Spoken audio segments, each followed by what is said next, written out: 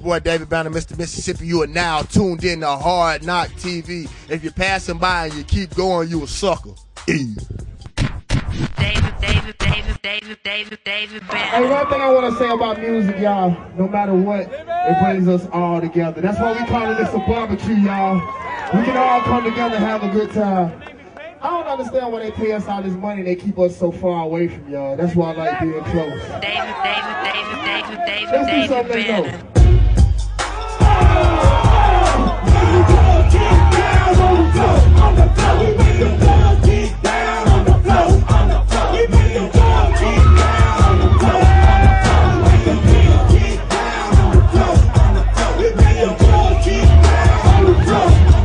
Yo, what's going on? We're here on Hard Knock TV with the one and only David Banner. What's going on, sir? Good. How you doing? First off, I got to give you props. I met you a bunch of times at album release parties, and you are by far one of the humblest dudes in the industry. Is that a Southern thing?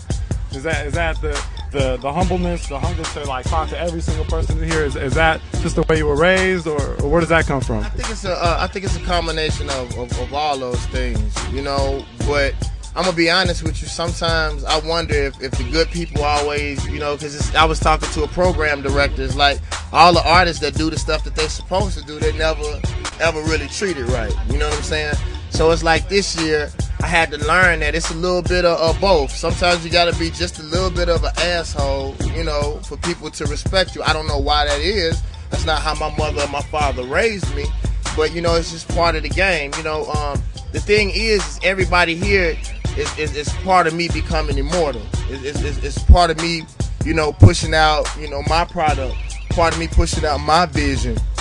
And then you also never know who this person or that person may be. You know, you may be the next head of CBS or whatever, and we'll always remember how David Banner treated you. And the reason why I say that, I remember when I was sleeping in my van and I was homeless, you know, when I was pushing my CD. I remember the people, the artists who big now, who treated me wrong.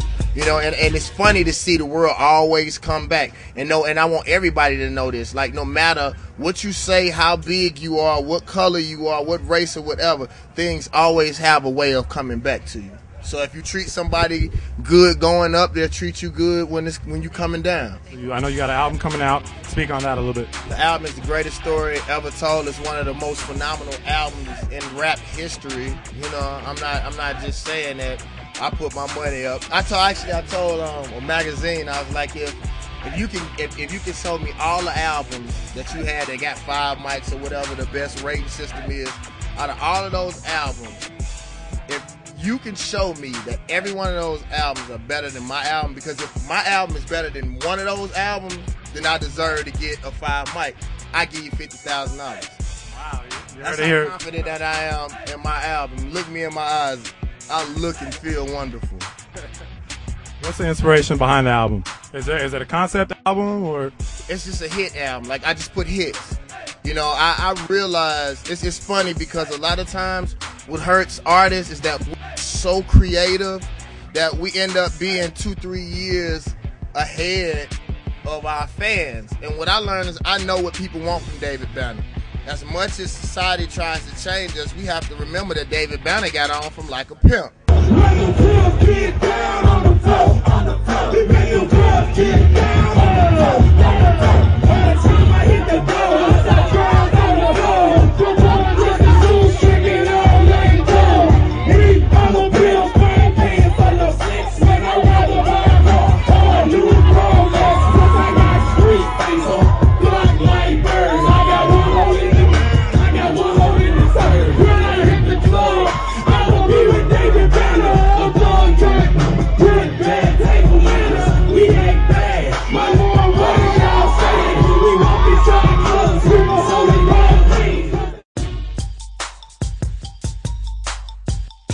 George Bush.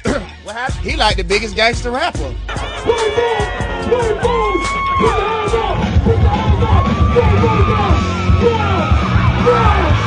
It's the greatest album ever. If you're a rapper, my album is better than yours. I always use my music as a Bible with a Playboy cover.